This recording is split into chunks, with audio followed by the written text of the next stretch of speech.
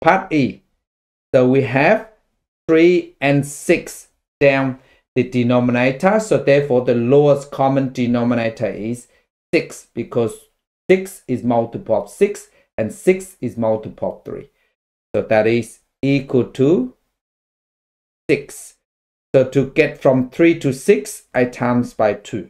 So therefore, the top must times by 2. So 2x times 2. So 2 times 2 is 4. So the answer is 4x. And from 6 to 6, I times by 1. So the top times by 1 as well.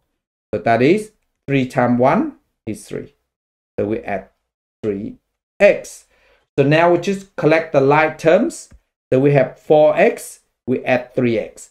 So 4 plus 3 is 7. So the answer is equal to 7x over 6. So there you go.